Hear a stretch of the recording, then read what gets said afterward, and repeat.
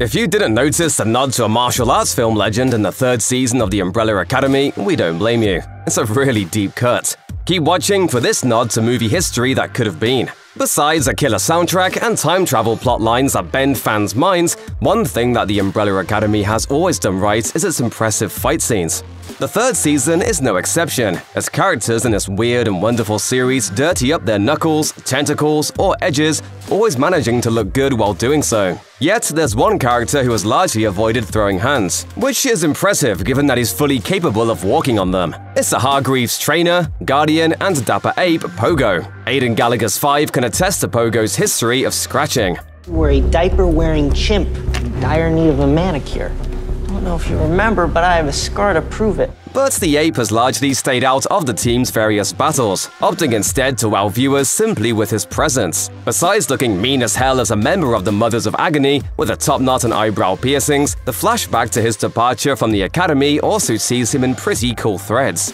In a decked-out dojo that sees Ben take on Jamie, our favorite ape at the academy is seen looking stoic. Pogo's outfit, quite frankly, makes him look 10 times cooler than he already is. It's an ensemble that also harkens back to one of the most iconic moments in the career of martial arts hero Bruce Lee, and was refitted for another popular movie before Pogo tried it on for size in his own stylish way.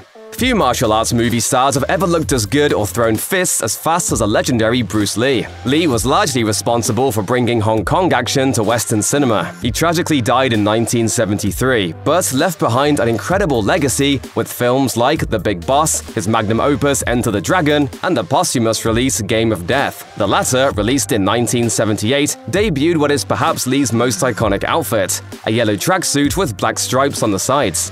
That striking look has worked its way into movie history in more ways than one. In 2003, the same getup was given a loving homage in director Quentin Tarantino's Kill Bill Volume 1, when Uma Thurman wore a variation of it to play the sword-swinging bride. According to a Medium post, Lee's daughter Shannon Lee said her father saw this tracksuit as a statement he hoped would symbolize his philosophy for martial arts and life in general. She explained, "My father chose a yellow and black tracksuit that he wore in Game of Death to represent his idea of the style of no style. He wanted to wear something that didn't signal that he was affiliated with any particular style. He was instead representing himself and his own style." Yes, Lee's eye-catching outfit was black on yellow, while Pogo's is reversed. But that's no mistake. If anything, it's an even deeper cut in Bruce Lee history. While that bright yellow tracksuit is synonymous with Lee, it turns out we could have seen him in an entirely different one that was more in line with what Pogo wears.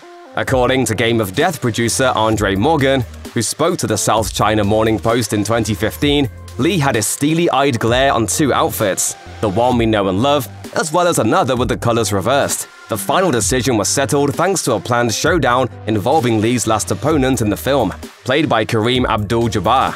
Abdul-Jabbar's character was meant to kick Lee's character in the chest, showing a visible footprint on his clothes. Lee settled on the yellow outfit because the evidence of the attack would be far more noticeable on yellow than black. While it's not a dead-on accurate nod to the martial arts hero, the iconography in the Umbrella Academy flashback can't help but conjure images of Lee in his classic movies, while still leaning into themes that the Umbrella Academy has established. This season focuses on choices and the fallouts that comes from them, whether it's picking an alternate group of specially gifted children or a wardrobe choice.